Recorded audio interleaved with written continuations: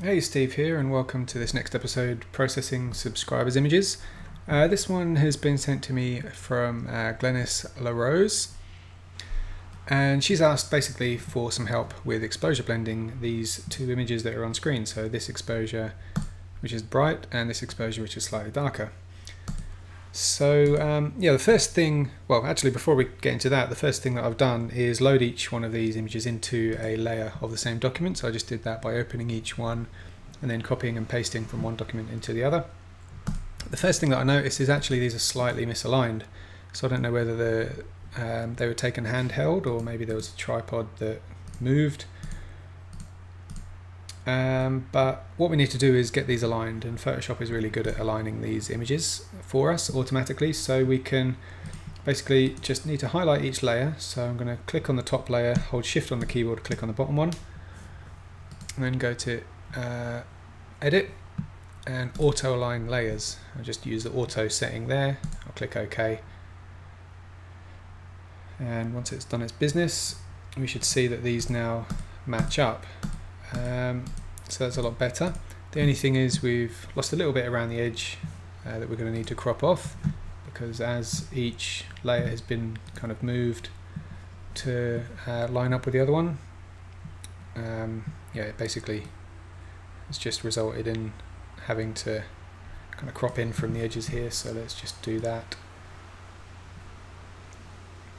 And now now that I've got the crop tool, while I'm sort of using it anyway, I think I'll just also slightly rotate the image because it looks to be slanted slightly to the right. So I'm just going to grab outside of the crop box and just move the mouse up, and that helps to, well, that rotates the image. So if I press return now, we should see, once this finishes processing, that it looks a bit more even. I may have actually gone too far. Let's see if we can rotate it back a little bit. So the reason I'm not using the straighten tool is because I don't actually know what the horizon is. I'm kind of having to guess and just look at what feels right, or just judge what feels right. It would be easy to assume that this line up here is a horizon, but I don't think it is, because even though this line over here isn't straight, I think it's supposed to not be straight, because this end of the riverbank, or I'm not sure if it's a lake or a river, but this end of the edge between the water and the land is actually closer than this one over here. So I think that's why it sort of slants upwards a little bit. But I think that looks straight enough anyway. Now let's get on with blending. So it's an interesting one, this actually. So I think my first instinct was that this doesn't really need two exposures, but the more I look at it, I think this darker exposure here is what I would call the main exposure, because it keeps a lot of that nice blue sky. And this one here is useful because we can recover some of the shadows, mainly from the trees over here on the left hand side. Unfortunately, we've still got some really dark shadows in here, and I'm not sure how much of that we're going to be able to recover. Might not be appropriate to fully recover those shadows anyway, because on a bright sunny day like this, I'm not sure how realistic it is that we would be seeing into those darkest shadows. But what I'll do is just see if I can create from this layer. I'm going to create an exposure that's a stop brighter, just to see how much detail we can take from the shadows here. And basically using the luminosity masking panel, which if you haven't got it, you can I've designed and developed this myself. If you're not familiar with the panel, you can download the panel. There's a button below the video where you can do that now. And in the panel I've got this section of buttons here which says create exposures. So what this does, let's say I want to create an exposure that's a stop brighter than this one that I've got selected. I just click the +1 button up here, and it's going to go away and use the Adobe Camera Raw filter to automatically create me another exposure that's a stop brighter than this. It takes a second, especially on my computer, which is a bit slow for some reason.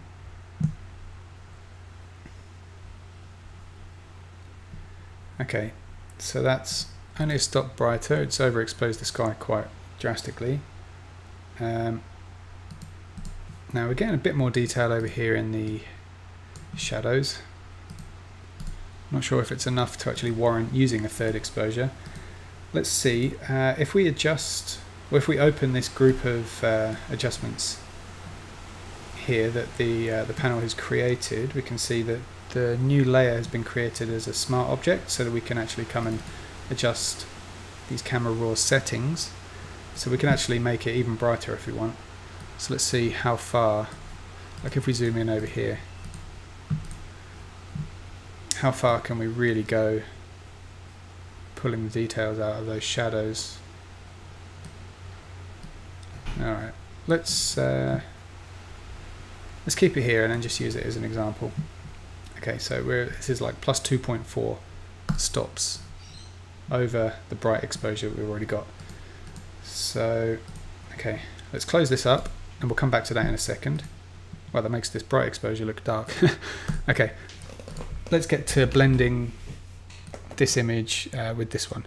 So, first of all, because we're going to use the darker one as our main exposure, we need to add a layer mask that is black. So I'm going to invert the mask that I just added to this layer. And now we need to use a brush into the mask to reveal the layer beneath. So I'm going to choose the brush tool with a white foreground color and a subtle opacity, maybe 30 or 40%. And we actually need to create, or we need to load a selection that isolates the shadows, so that when I brush into the mask, we're only brushing into the shadows, because that's all we want to brighten. Let's turn the previews on in the luminosity selection section of the panel, and let's load a shadows selection. Okay, that looks, the darker the shadows, the whiter the preview. So the stronger the brush stroke is going to be in those areas. So let's use this mask now, hide the marching ants, Command H or Control H, select a white foreground color again, and let's brush into the shadows over here and let's see what happens. So quite subtle adjustment, just bringing that detail out. We can probably use it around here just to brighten some of this up a little bit. We don't want to do too much. I'll probably do this separately with some other adjustments in a second anyway. But you can see here, no matter how much I brush into this into these trees, those shadows are only getting as bright as they are in this bright exposure. So let's see if we can just bring those darkest shadows out a little bit more by reactivating this this exposure that I created. Invert the mask to hide it, and now we need to create a new selection that isolates only those very darkest shadows. So I've got the selection previews turned on and I pressed 5 to create this preview, but I think we need to modify it a little bit further. So let's hit the modify and levels button. That loads a levels adjustment here which we can use to modify this preview. So we're looking to increase the contrast, so only those darkest shadows are visible as white in this preview. Okay, I think that will do. So let's click OK, and now let's use mask, and that now loads the preview as a selection. I can press Command or Control H to hide the marching ants. Now I can zoom in and brush into these shadows, and it is really not making a massive difference, but we are just recovering a little bit of detail there, and that's, just being able to recover those blacks so that they're not 100% black, even though we're not really getting a lot of detail from them. Just having them not pure black is going to help create like a less contrasty, crunchy, weird looking result by the time we get to the end of the process of of processing this image. So I'm just going to run across all these dark shadows. Now let me do a before and after on this. We can see the difference that's made. So I think that's useful. It's just going to soften the image a little bit. So this here with those harsh shadows looks a bit crunchy. And here it just softens it, like I said. So in terms of the exposure blend, which was Glennys's initial kind of request for this image, I think that's pretty much how I would approach it. Now, yeah, I will just continue on and just maybe recover some of these other darkest shadows down here. Maybe some of these bits and pieces up here as well. Actually, I'm probably losing a bit too much contrast over there in the distance. Now let's deselect. So I think this is a really beautiful image, and it's only going to take one or two more adjustments to really make it pop. I think the first thing that I would do myself is to use contrast levels adjustment, and in the light section of the panel you can just hit the levels 1 adjustment, and that's going to give us like a good starting point. So here it's added a nice amount of contrast. So what the button here is doing is creating an adjustment that basically gives you a good starting point for using the levels adjustments in a way that I teach for adding contrast. In most of my courses I actually show this technique, and a lot of other videos as well, which is to use the levels adjustment and just take these control points and just push them together. So you've got the white point control point. The more you move this to the left, the brighter the image gets. The more you take this midpoint control point and move it to the right, the darker it gets, and that basically the combination of both is just, the result of that is an increase in contrast.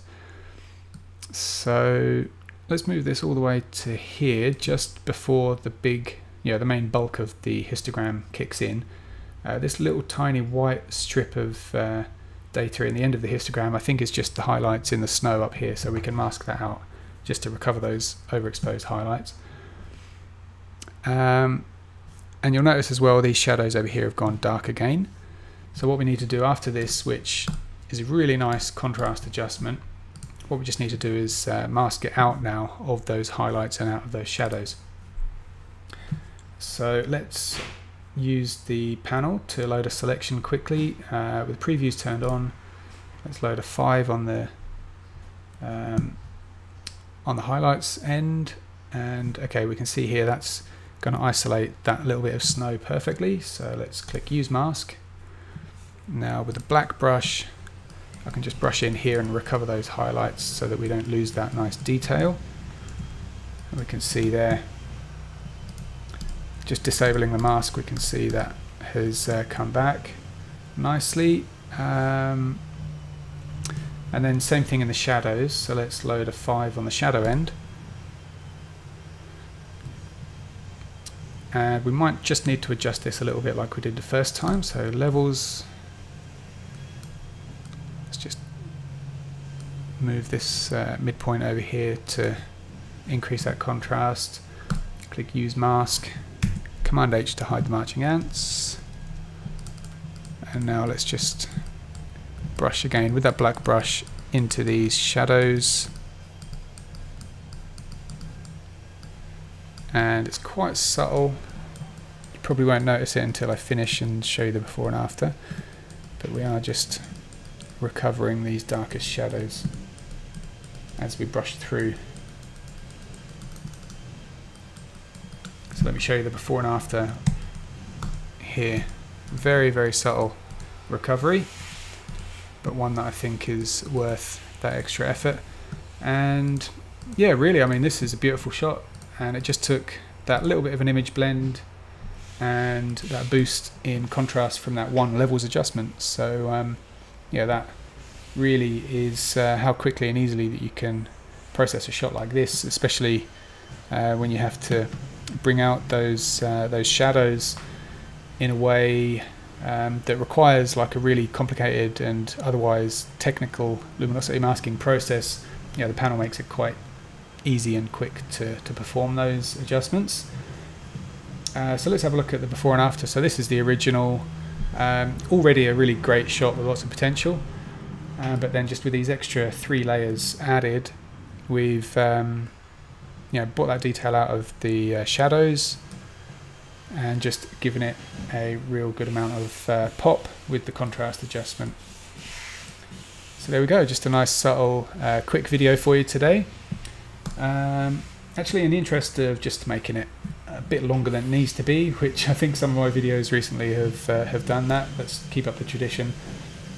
I'll just add another layer here, just an empty layer. I'm going to use the spot healing brush tool. I'm just going to get rid of these people over here, which doesn't appear to be working.